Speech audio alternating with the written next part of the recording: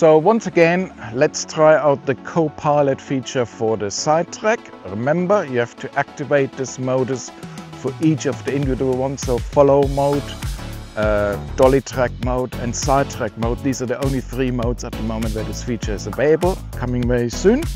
And in order to do that, I switched on side track, I enabled the flight path adjustment, and I sent the drone up on this side now. Let's see what happens. So the hover is now up, it's tracking me, which I can see by the screen window, and at this point I can actually move it around me, which is quite nice, because if I wanted to follow me as I go along, but I want to change the direction, I can do this. I can turn it now with the use of the beacon to the other side, and it still continues doing the side tracking as I'm moving along. I can also adjust a little bit the height. I just could be very, very mindful that I'm not pressing the pause or the home button, because if I do this, then it will easily stop. So now I'm going to move it to the other side by using the side button and turning it around. Okay, let's move to the other side. And it's still doing the tracking feature here. You still can see the green button. You can still see the green box following me.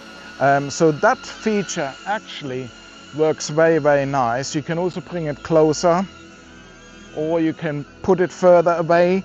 But I can see this for people who are out in the field, whether it's fast or slow and there's a lot of movement, they need to adjust the flight path. Previously, that was quite a bit of a challenge. Now, this is very easily adjustable with this new CoPilot feature, which is a lovely combination of both the autonomous flying of the hover, but then also combined with the manual features and the additional capabilities that the beacon is giving you.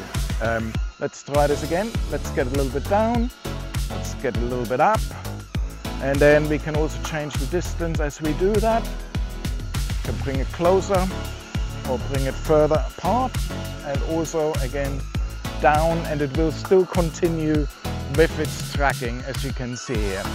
Brilliant feature. And then obviously once you want to bring it back, you can press the button here, you can activate the manual control, and you can then bring the drone back to you. Very, very easy, very, very simple. All with the beacon. You don't even need the joysticks with that, and I'm personally a fan of the beacon only. Hope you enjoyed that, guys.